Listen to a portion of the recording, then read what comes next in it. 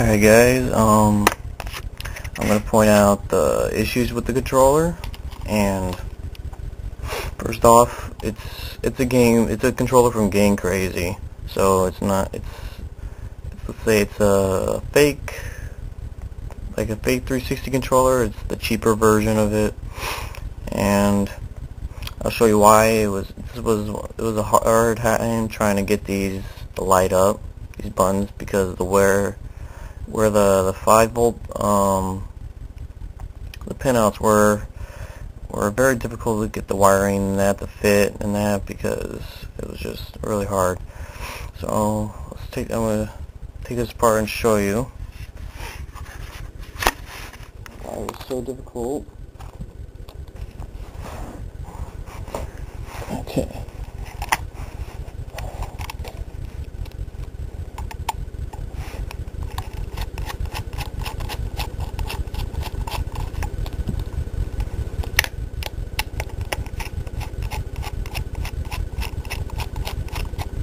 I think I still have to do some adjustments on the button. I have to move the way. I'll show you how I did it. You'll see what I did. It's a lot different from others that did theirs. It's the only way I could do it, but it works, as you guys saw from the video when I was testing it out on, I think it was GTA 4. And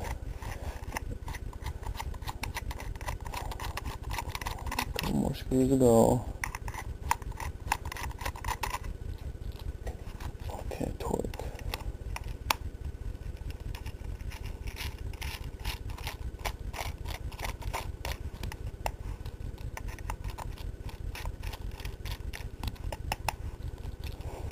Okay, one more.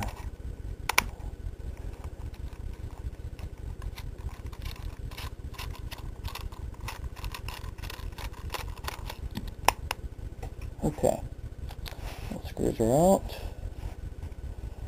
Let's lift this off.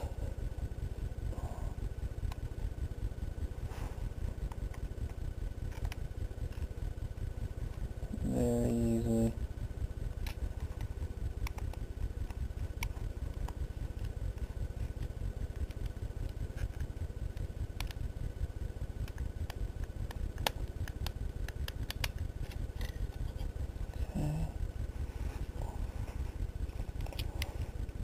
All of these.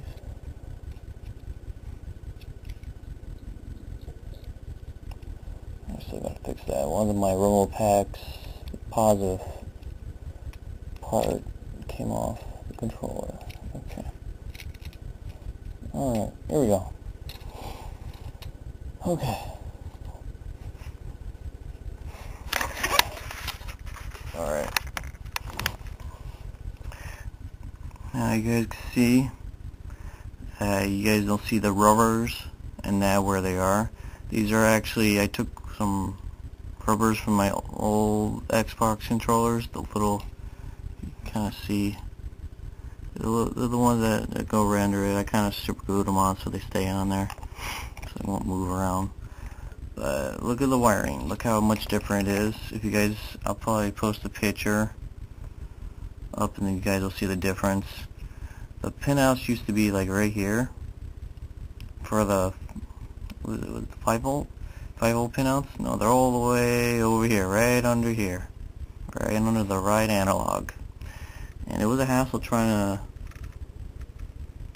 to you know, organize the wiring and that to get this through. It was so bad that I had to cut the edges of each button, and I had to cut through this as well,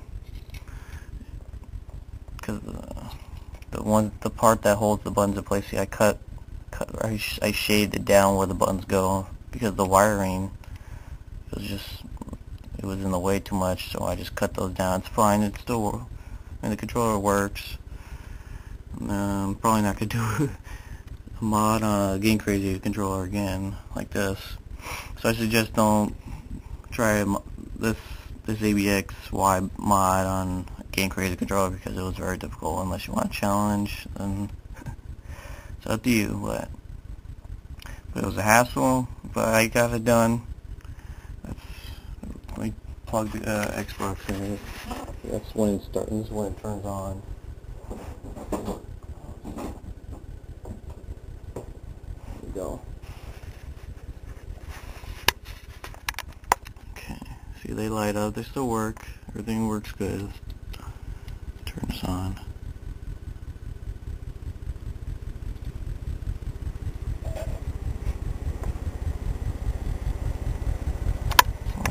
Turn on.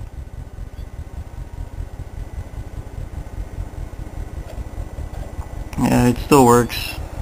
Everything works fine. And that's about it, guys. Thank you for watching. This is Blazing Chaos.